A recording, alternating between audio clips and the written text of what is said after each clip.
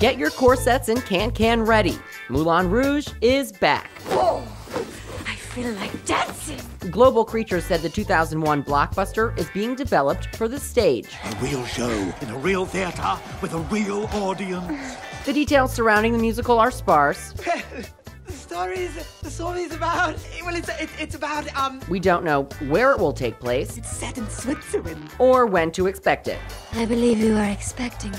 But we do know Alex Timbers will direct and John Logan will write the book. Incredible! We can only hope it will run for 50 years. So exciting, the audience will stop and cheer. So delighting, it will run for 50 years. For Newsy, I'm Cody LeGros.